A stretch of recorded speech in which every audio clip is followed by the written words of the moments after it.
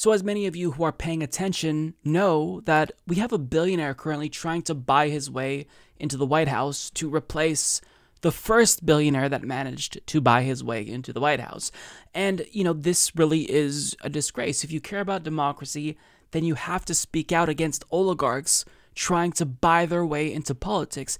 And Nina Turner did this on MSNBC. She described how bad this is for democracy, but a problem is that she correctly pointed out that Mike Bloomberg is an oligarch, and MSNBC clown Jason Johnson proceeded to scold her for using that naughty word to describe him. Close viewers watching in our last segment may have heard Bernie surrogate Nina Turner call Mayor Bloomberg an oligarch, to which our own Jason Johnson took exception. State Senator Turner from Ohio is still listening in Des Moines because she wanted a moment to respond. Nina? Senator. Thank you so very much. It's just ironic to me that somebody would defend the wealthiest people in this country over the working people of this country. We need real campaign finance reform to the extent that a Mayor Bloomberg can totally finance his campaign. He doesn't have to go out to the people. He doesn't have to build a movement. He doesn't have to talk to people. He can buy his way. It is the same attitude that the elites, maybe Jason likes the word elite over oligarch, but it's the same attitude that the elites had in 1930 against FDR.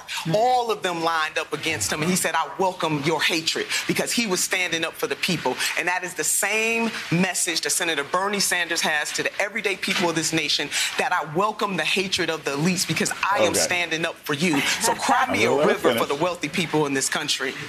Nina, you work for a candidate who's part of the 1%. I have no problem with criticizing the system that allows Mike Bloomberg to make all the money that he makes, the system that allows him to buy what he wants to buy, the system that allows him to buy himself into the administration and buy himself into the debates is a problem. But to call him an oligarch, I think, is a misnomer in this environment. And again, you're working for somebody who's part of the 1%. Do you call him an oligarch? No, you don't. You say he's a rich guy. Because just because somebody has a tremendous amount of money doesn't mean that they're not necessarily representing the people. And if you want to use the term elite, you can use whatever kind of term that you want to use. But at the end of the day, the enemy of this country, the enemy of the poor, is not just everybody who happens to be rich. It is a capitalistic system that abuses people. And if you want to speak about that, that's fine. But if you want to name call people, that's not going to help Bernie if he becomes a nominee, and he's going to need Mike Bloomberg's money. I'm not name calling anywhere. If he's going to need Mike Bloomberg's money down the road.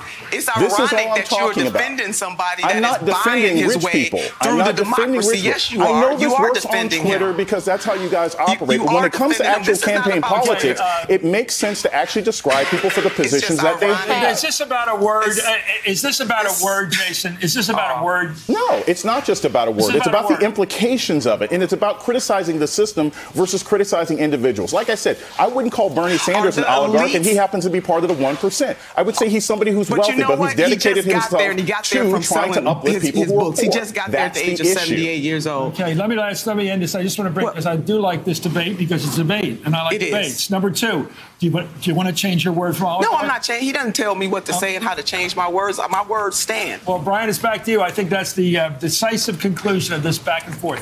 Your thoughts? Can I say something about Jason Johnson? Jason Johnson, a frequent guest on my show. I think this is a really important debate, and I'm really glad you didn't let it get boiled down to the use of a word. It is not about a word. Here's the other enemy, and I understand different views about the system.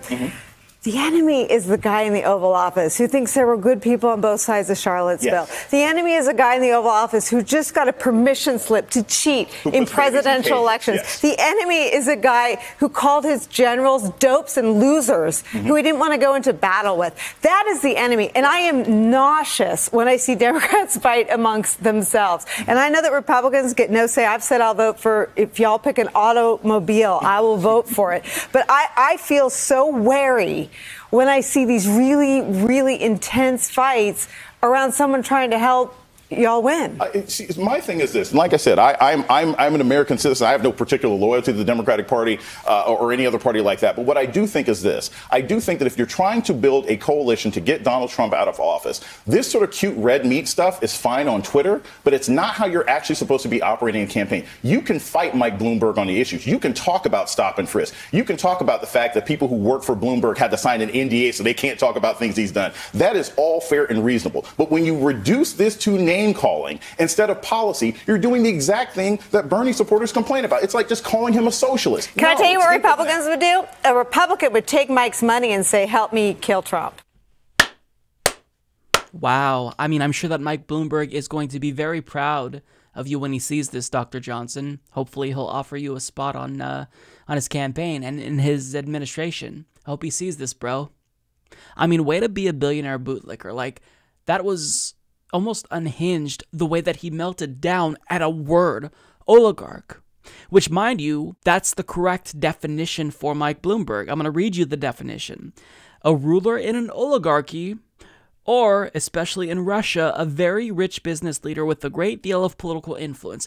If that word cannot be attributed to Mike Bloomberg, then the word has absolutely no meaning whatsoever. He has a great deal of political influence, so much so that he's trying to buy this election, and he just announced that even though he's outraising everyone, he's going to double the amount of money that he's spending. What, is he approaching like $250 million?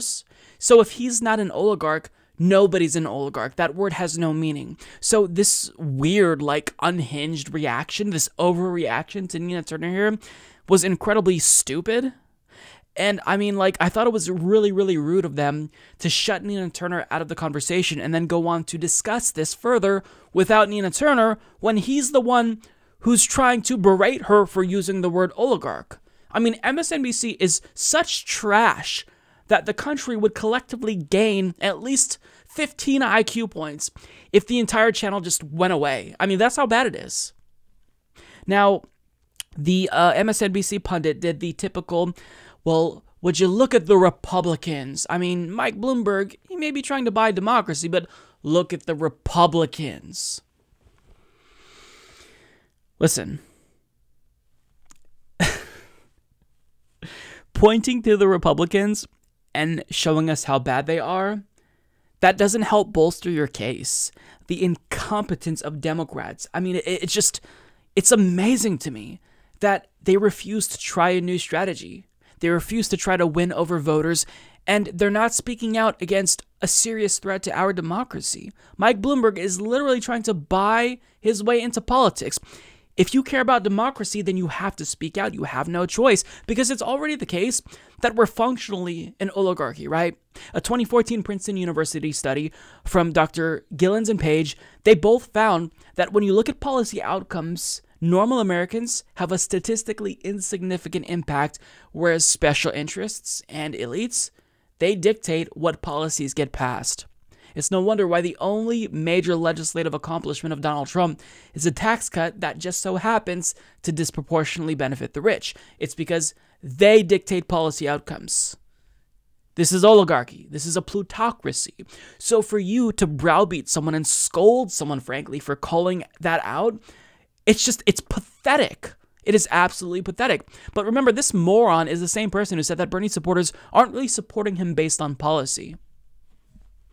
Okay, the one presidential candidate who is the most substantive, who is glued to policy, doesn't have his base of support because of the policy. So, I mean, what is it? Is it because we think he's hot? Is it because he's so charismatic? I mean, what the fuck is it if it isn't the policies, Dr. Jason Johnson? Explain that to me. I mean, what an idiot. But I'm sorry, I don't mean to name call because he takes offense to name calling. He's all about civility and respectability when we have a fascist in the White House, and all of this talk about strategy on MSNBC has led to him winning in the first place. But let's do all that again. And let's not call an oligarch an oligarch. Let's not call a spade, because that's a little bit too impolite. Don't offend the ruling class, please, because I want a job in Mike Bloomberg's administration one day. Or maybe at Bloomberg, the news agency that he also happens to own. He also said, Nina, you work for a candidate who's part of the 1%. So he tried to compare Bernie Sanders to Mike Bloomberg. Like, imagine that. Bernie Sanders with a net worth of $2-3 million to Mike Bloomberg, who has more than $50 billion in net worth. Imagine that. Imagine thinking that these two individuals are comparable in any way, shape, or form. Imagine that. And furthermore, the thing about Bernie Sanders is he's not self-financing his own campaign. He's not winning by just flooding the airwaves with his own cash. He's winning because he's winning over the people. That's why. He's raising money from small grassroots donors. The only reason why he's a millionaire is because he won over the working class. So to say that this is a false equivalence is an understatement. And it's a dumb, hacky talking point that we've heard before. On top of that, he says, you can use whatever kind of term you want to use. The enemy of this country, the enemy of the poor, is not just everybody that happens to be rich. It is a capitalistic system that abuses people. And if you want to speak about that, that's fine. But if you want to name call people, that's not going to help Bernie, and he's going to need Mike Bloomberg's money. Oh, okay. See, we can't offend the ruling class because we really need them to finance Bernie Sanders' general election fight against Donald Trump. Except back in 2016, Mike Bloomberg was saying or floating the idea of running against Bernie Sanders and Donald Trump as an independent. So do you honestly think he's going to support Bernie Sanders? And furthermore, what makes you think we want that money? Hillary Clinton outraised Donald Trump by what, 2-1? She still lost. Money cannot beat people power. A lot of times it drowns out the airwaves, but if we want to win, we have to galvanize the electorate. And we don't do that with money, with ads. The ads are going to reach people who are disproportionately older, who are already going to vote. But if we want to win, we bring out young people. So I'm sorry, we don't need Mike Bloomberg's money. We don't need it. And Nina says, rightfully so, it's ironic that you're defending somebody who's buying his way through democracy. Exactly it. It's indefensible. Like, if you're not outraged, then you're not paying attention or you're stupid. Like, to just sit back and not think that what Mike Bloomberg is doing is problematic, or to even go so far as to defend him, is disgusting. He claims that, oh, it's this capitalistic system. Right, why is the system the way it is? Riddle me this. Why is the system so fucked? It's because there is class warfare that is being waged on us by the ruling class, by individuals like Mike Bloomberg, who buy off politicians, use their money to buy power and influence, and then what happens? All the policies that get passed are what they want to get passed. This isn't me just talking out of my ass. This is political science research. You should know this because you're a doctor. Now, he decided to get a little bit snappy at Nina. He said, I know this works on Twitter because that's how you guys operate. So in other words, he's still butthurt that he got ratioed on Twitter the last time when he talked shit about Bernie Sanders supporters and just, you know, he had this dumb argument that we don't support Bernie based on policy, and he's still a little bit angry at that ratio there. So he's taking the time to own Nina Turner now. Except you're not owning anyone. You look like a dumbass yelling at Nina Turner, not allowing her to speak when she is the one who has won over the hearts and minds of working class people. You're not convincing anyone by defending an oligarch who's trying to buy this election. And since they didn't give Nina Turner the last word, I'm going to give her the last word here. So she tweeted this out afterwards. I may not have a PhD yet, but I do have the good sense of knowing what makes for oligarchy. Anyone caping for a billionaire with a media company able to buy endless ads and influence party rules halfway through is precisely a perpetuator of the corrupt system, i.e. an oligarch. And there's nothing left to say. Nina Turner is right. This petulant MSNBC clown is laughably wrong.